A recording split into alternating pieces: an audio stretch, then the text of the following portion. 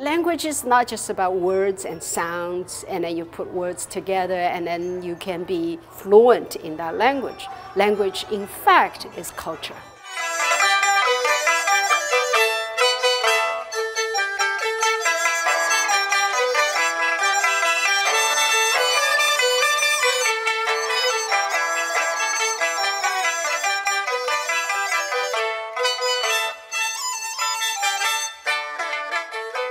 Based on the Chinese lunar calendar, January 31st is the Chinese New Year's Day.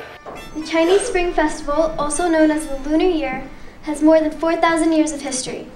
It is the most important holiday in Chinese culture.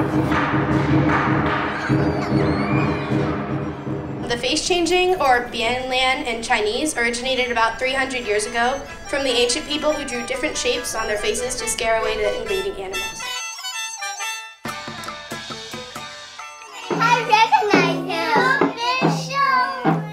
And we came to say Happy New Year to you.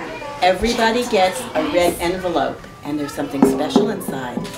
There's a coin, there's money, and fortune, food. It's called food for good fortune for the year.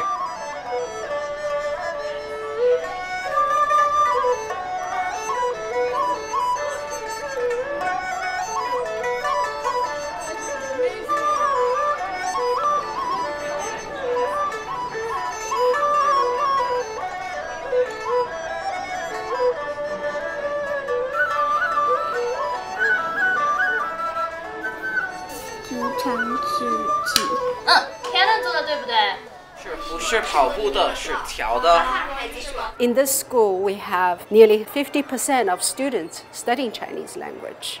Because of that, we have to teach about this festival that is so culturally rooted and that really culminates a lot of cultural essence in this festival celebration.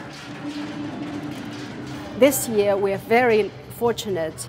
This coincides with our partner school in Beijing, RDFZ. They are coming to visit as cultural ambassadors to America. Today, we are so lucky to have them to really integrate their performance into our Chinese celebration.